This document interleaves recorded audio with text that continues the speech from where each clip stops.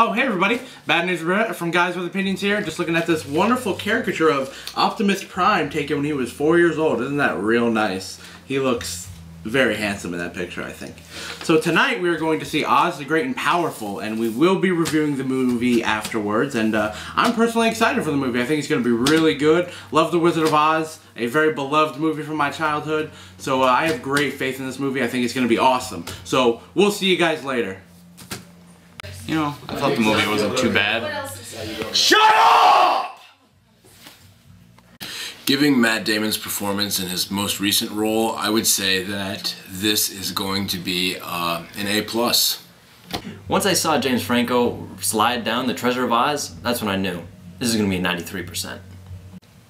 Alright, listen kids, we're out of the movie graveyard that is January and February, but it is only the first week of March. I think this thing is going to take a turn for the worst, like Alice in Wonderland, heavy CGI.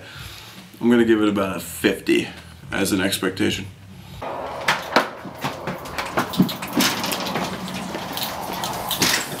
Here we go. Going. It's gonna be awesome.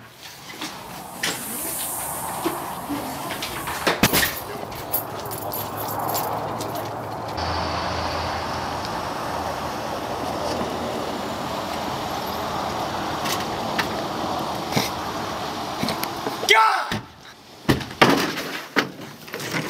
Are you kidding me? Guys with opinions.